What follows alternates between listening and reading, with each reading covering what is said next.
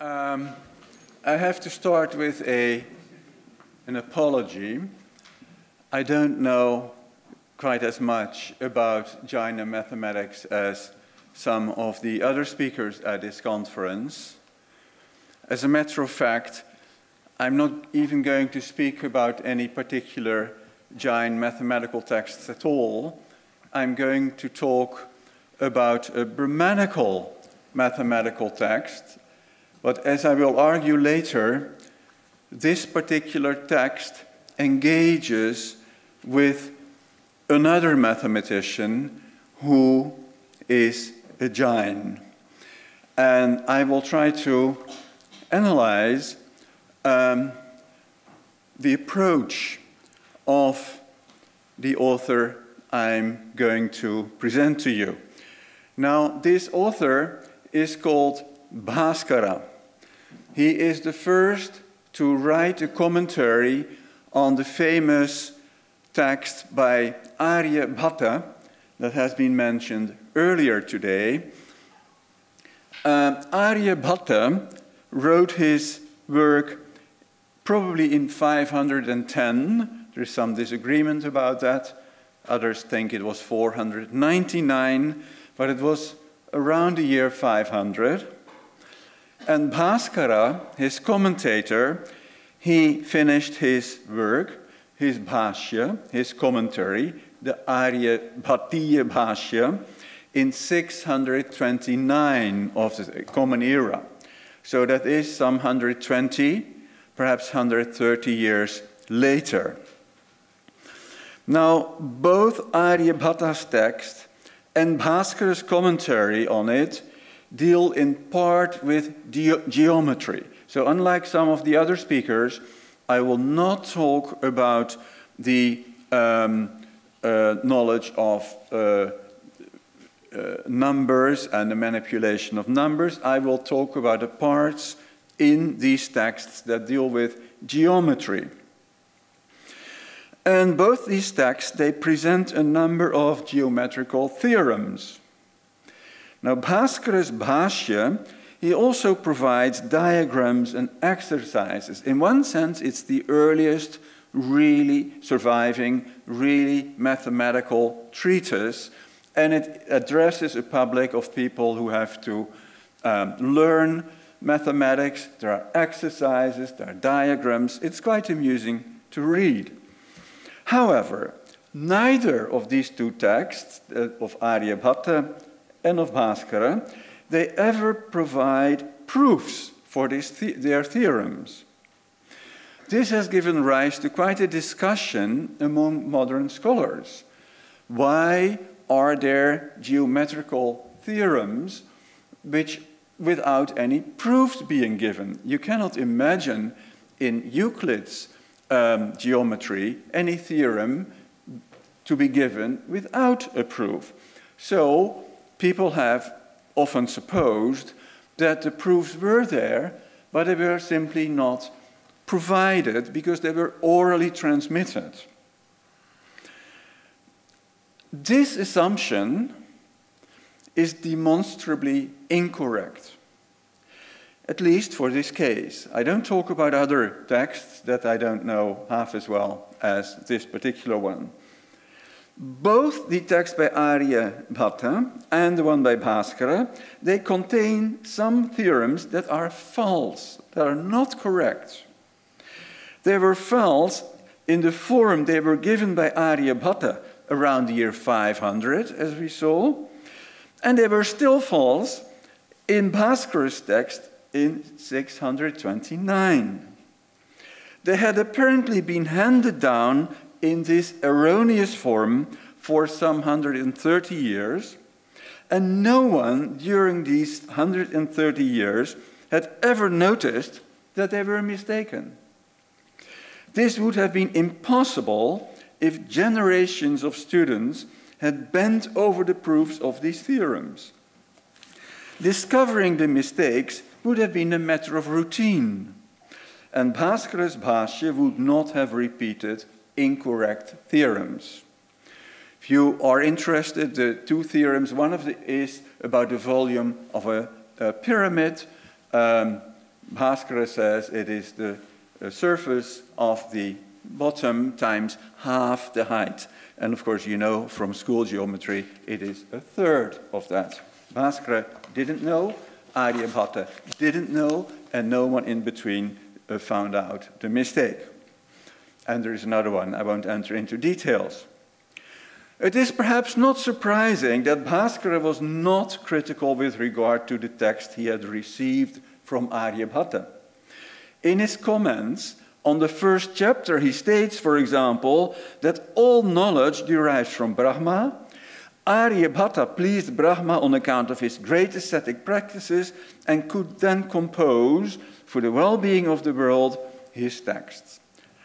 That means he had not reasoned it out, he had received it from Brahma, and Bhaskara, 130 years later, would not disagree with Aryabhata, because the origin of this knowledge was from higher up, so to say.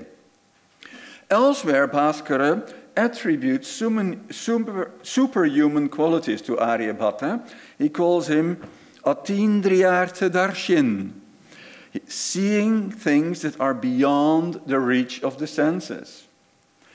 Somewhere else, he quotes a verse from an earlier non-identified astronomical text and calls it Smriti.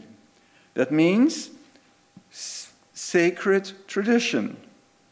All this confirms that Bhaskara handed down a tradition that he looked upon as authoritative and more or less sacred, and not a body of doctrines that could be improved upon by critical reflection. Clearly, independent critical reasoning with the possible result that a respected authority is shown to be wrong could have no place in his work. Now, we can contrast this with what we know about the history of Indian philosophy. Indian philosophers were not indifferent to proofs. They used proofs in their treatises and theorized about it. Clear ideas about what constitutes valid proof were well in place at a time when Bhaskara wrote his Aryabhatiya Bhashya. Don't forget that this is in the 7th century. Dignaga, Dharmakirti, all the Nayayikas who had thoughts about the nature of proof, they had lived before him. The question is therefore, why was Bhaskara not interested? Why does he not give proofs? To find an answer, we must stay a little longer with the philosophers. Their interest in proofs and in logic in general has to be understood in the specific circumstances in which Indian philosophy developed. The history of Indian philosophy can at least to some extent be described as the history of different schools of thought that confront each other. The opposition between Buddhists and Brahmins is particularly important here, but it is not the only one. Philosophers try to defend their own positions and show that the positions of their opponents were incoherent or worse. In these confrontations, which may sometimes have taken the shape of debates, sometimes public debates, logic and proofs were vital. Indian mathematicians at the time of Bhaskara did not normally find themselves in a situation of confrontation. They did not normally have to prove that others were wrong and only they themselves right. Debates about mathematics may have been rare or even non-existent. Recall in this context that Buddhists did not practice mathematics. It's one field of knowledge where Buddhists had withdrawn from: mathematics, astronomy, and astrology. And they had left this task essentially to Brahmins. I've explained that in a book that has come out a few years ago. Mathematicians, as a result, did not feel threatened, and they did not have to prove that their theorems were correct. The result of this situation we have seen. Some of Bhaskara's theorems were in actual fact incorrect. but no one over a period of 1.5 centuries, and perhaps longer, ever noticed. There is one important exception to what I have just said. In one passage, Bhaskara discusses an opinion with which he disagrees. A central point of disagreement is the value of pi, and Mr. Shah earlier has pointed out that most Jains, and also, in fact, also many others, believe that the value of pi is the square root of 10. Bhaskara did not agree. So Bhaskara's opponent, whom he quotes, holds that it is the square root of 10. Pi is the square root of 10. Bhaskara disagrees. And he criticizes that, but not without quoting his opponent, and he does that in a verse, in a line in Prakrit. Now, since Brahmins would never use Prakrit, to my knowledge, in their writings, the opponent was not a Brahmin.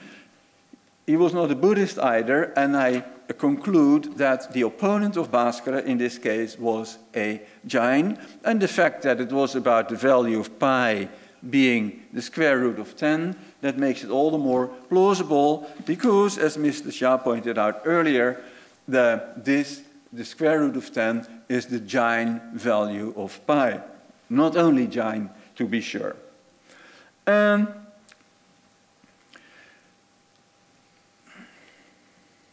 are, in fact, many examples of texts that use this value, and I repeat, not only Jain texts, but also others, but I will not enter into these details. Now, Bhaskara doesn't accept it because he thinks that this value has not been demonstrated. He himself has a wonderful value for pi. I don't remember by heart what it is exactly, but it is very close to what in modern mathematics we consider the value of pi. The interesting part follows next. So Bhaskara opposes the view that the value of pi is the square root of 10. And then, in order to criticize this, he quotes a theorem of his opponent, and this theorem concerns the length of an arch. Now, I'll try to show the picture. Is it a PC that I should press? Or blank, you said. Ah, there it is. There it is. As you know, it concerns this part of a circle. And it is like a bow. This is the chord, and this part is the arrow, the sagitta. And this opponent of Bhaskara has a formula to calculate the length of the arc once you know the value of the sagitta, of the arrow, and of the chord. Now, Bhaskara rightly points out that in a particular case, where the arrow has a certain value, the chord a certain value, if you apply that formula, you get the length of the arc which is shorter than the chord, which is totally bizarre. The arc is always longer than the chord. And so the formula, which leads to a result in which the arc is shorter than the chord, of course, is totally incorrect. But interestingly, Bhaskara formulates that in a way as if that is the result of the incorrect value of pi. In fact, it isn't. You can take another value of pi, take the same formula, and you still get a wrong result. You can even take the value of pi that Bhaskara himself presents, put it in the formula, and still the arc will be shorter than the chord. And all that in a criticism of an opponent. And why is this opponent criticized? Because he thinks pi is the square root of 10. So here, for once, we have a situation where Bhaskara does disagree with an opponent. And he attacks the words of this opponent. But he also shows that he has no idea of logic. He mixes up the thing. He says the wrong result is a result of p being a square root of 10, which is wrong. But in fact, it is the result of a formula which would give wrong results wherever and whenever you would apply it. So I will not give you all the details and the exact formulation he chooses. You have to take that for the time being on trust. And of course, it's easy to verify what I say. Because I want to draw some conclusions from what I have said so far. What does it teach us? I think it shows that the same Bhaskara, who could not discover mistakes made in his own tradition, has no difficulty finding mistakes in a tradition different from his own. And this tradition different from his own, in this case, appears to be a Jain tradition of geometry. However, it looks as if Bhaskara's criticism of the Jain tradition contains a logical error. The sutra, that means the theorem he criticizes, is no doubt incorrect, but this fact has nothing to do with the value that the Jains attributed to pi. Whatever value one attributes to pi, the sutra will always lead to an absurdity. It is unlikely that a contemporary philosopher of his time, trained in logic, could have made such a mistake, really an elementary mistake. Now, having made a comparison with the history of Indian philosophy, it is almost a pity that there were apparently so few occasions for confrontation between Bhaskaras and other traditions of geometry in classical India, at least at that period. If there had been, each of these traditions might have developed a deeper critical sense, first with regard to others, ultimately also with regard to themselves. The outcome might have been positive for all. For one thing, more self-criticism might have induced Bhaskara, and no doubt others, to critically evaluate the theorems that had been handed down to them, and ask themselves why they should accept them. Incorrect theorems might in this way have been weeded out. In reality, no such thing happened, not at least at the time of Bhaskara. We do not know whether mathematicians in the Jain tradition cared about Bhaskara's criticism. We have seen that they continued to assign the value square root of 10 to pi. They did it for 1,000 years to come after Bhaskara, until many centuries after him. The problem that Bhaskara found with this value, as we have seen, was linked to a rule about the length of the arc of a circle. Interestingly, many Jain mathematicians, in works that have survived, they use an altogether different rule to calculate the length. I cannot project it, but in fact, Mr. Shah projected one of these rules right here an hour ago. And that is a rule in which, as Mr. Shah pointed out, the outcome is very close to the correct value of the arc. But that is not the formula that Bhaskara is criticizing. He criticizes a formula that is quite different. And this other form that we find in so many Jain texts is not open to Bhaskara's criticism. For here, if you apply it, the arc turns out to be certainly longer than the chord. And, well, this better formula had already been known by Umaswati, and of course it was known later to mathematicians like Mahavira, Aryabhata II, and there was a second one of the same name, Shripati, and a number of others. I don't need to go into the details. I conclude, it seems clear that geometry at the time of Bhaskara, and that is Bhaskara I, the one I've been talking about, was practiced in different schools. To some extent, these schools were independent of each other and concentrated on their own traditional teachings. If these traditional teachings were incorrect, they were preserved without anyone being aware of it.